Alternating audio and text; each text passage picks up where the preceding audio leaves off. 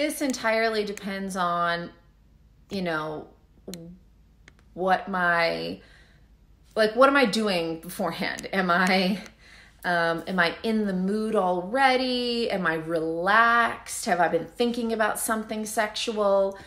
That will decrease the time. You know, have I been touching myself?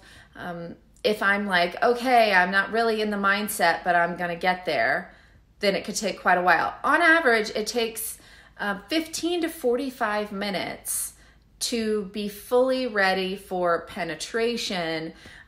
So, you know, it can take time, and it often does. I'm usually probably like, I mean, if I'm starting cold, it's probably going to take me 20 minutes, probably. But if I'm like already warmed up, then it could just be like 2 or 3 minutes. Or if I'm using a toy, it can be even faster.